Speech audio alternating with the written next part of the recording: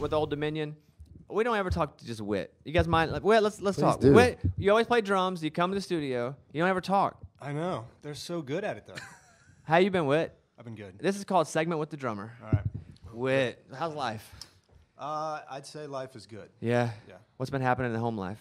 Home life? You know, my home life is perfect. I've, you know, perfect marriage, perfect children, perfect home. Knew it. Knew it. Pretty much completely perfect. Yeah. Wait, what was it like after you guys won the ACM? Do you feel like people thought you were cooler as a group? It seems like it. 'Cause It does seem that way. Thanks. This has been a segment with the Old Dominion drummer. You guys good? Matt, you good? Yeah, we're good. You guys? Yeah. You guys, it does feel cool for you guys. Like, really, it does.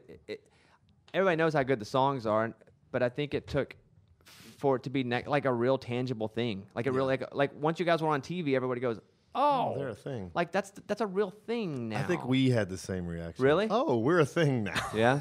How, when they said the name, were you like, oh, wow? Like, Trevor? Oh, honestly, like everybody says, like you hear it sounds cliche, like people go, oh, it seemed weird, like a dream, and time slowed down. It seemed like slow motion to me. Like I had been sitting in that seat a few times where you think we got a shot, and then they say Little Big Town, and it felt like that was going to happen. And then when he started to read, it was and I was like, and Jeff just started hitting me and yelling, and my wife was grabbing me. It was weird. It was really a surreal, Super bizarre. It's cool because there are a couple groups in town that everybody roots for.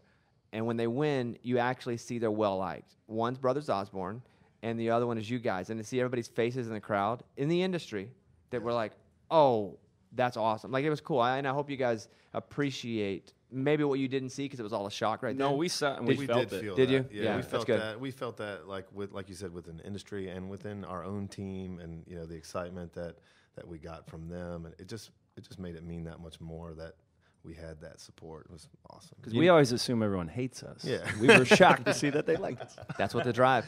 But I know Hotel Key's the single, but that Stars in the City, dude, Thanks. that's a jam, too. Thank you. I played that one just rogue because that's a good one, man. Thank you. But well, congratulations on all the stuff. It's good to see you guys' faces, and I'm proud of you guys. I mean, I shouldn't be proud of you. I guess I should be proud for you, but it's like I love to see the little guy Thank you. do the thing. So congratulations, guys. Whit, fantastic talk. You never talk in the studio. I was like, he's coming in. We're doing a segment.